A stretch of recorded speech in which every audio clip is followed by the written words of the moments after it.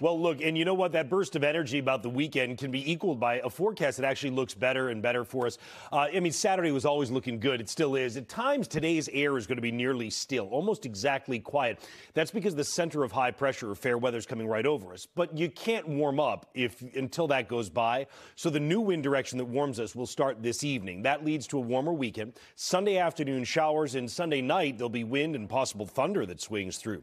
Temperature right now is varied. Where the wind died down, like Bedford, it's 19. Where there's a bit more of a breeze, like Fitchburg or Worcester up in the hills, it's 30, 31. Same deal at Boston right now as well. That's good because it shows you there's at least some milder air that's above our heads, if you consider 30 and 31 to be milder.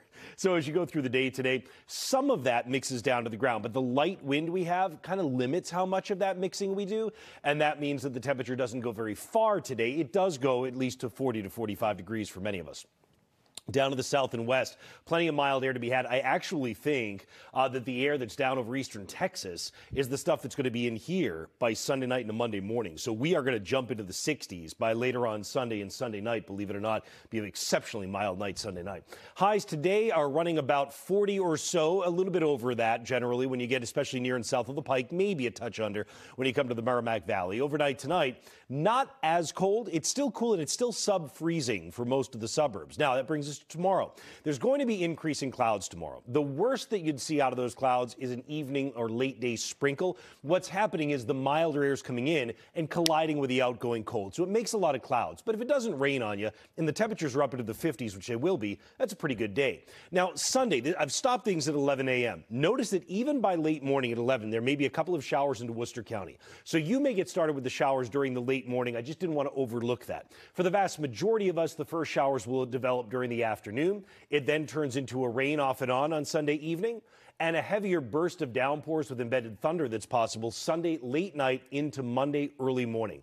There will be strong winds with this, damaging wind gusts a possibility, and we turn it to snow up in the ski areas, at least of northwestern New England, before we all cool down and dry out on Monday afternoon.